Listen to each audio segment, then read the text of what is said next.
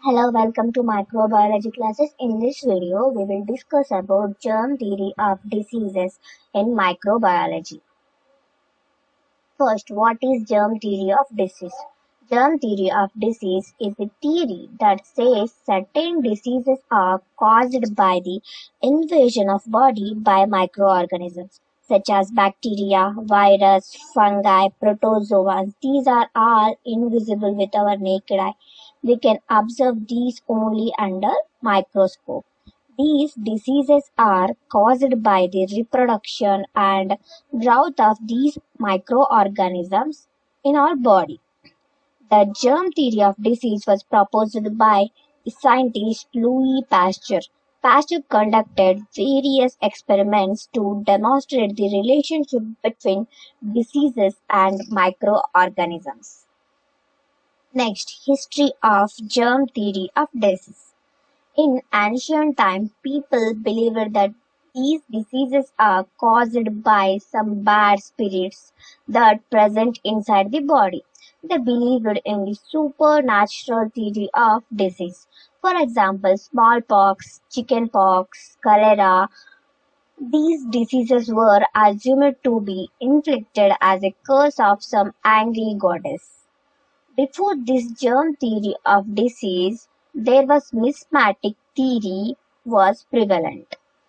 This miasmatic theory says that diseases are caused by noxious air, that means contaminated air and vapors. For example, to this, the malaria disease. Louis Pasteur demonstrated that diseases are caused by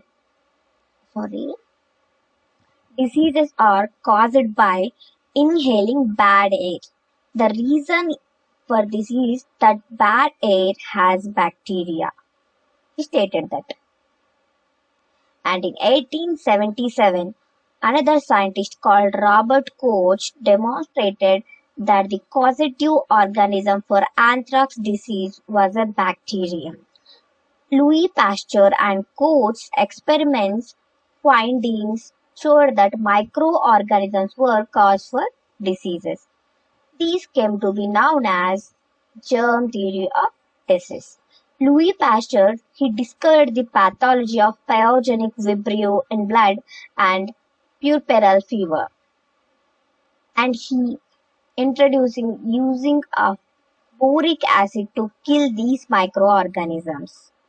Koch perfected the technique of identification, including the use of solid media and the use of stain. Koch, after identifying the tubercle bacillus is in the shape of rod, he formalized the criteria and introduced these criteria were introduced by Henle in 1840, but these criteria known as Koch's postulates. Now let's look into the Koch's postulates. Robert Koch stated that a certain disease is caused by specific organism.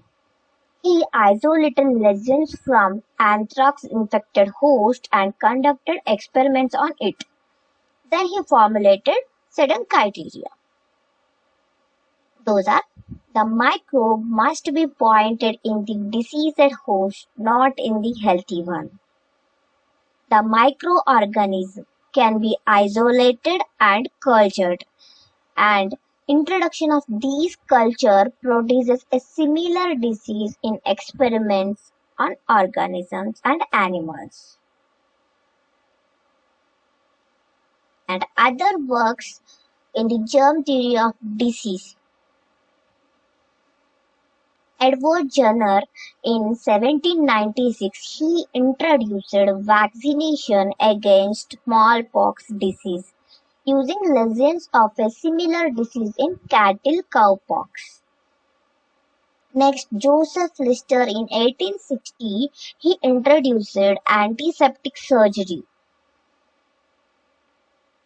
And Agostino Bassi in 1836 he demonstrated that a fungus was the cause of disease of silkworm.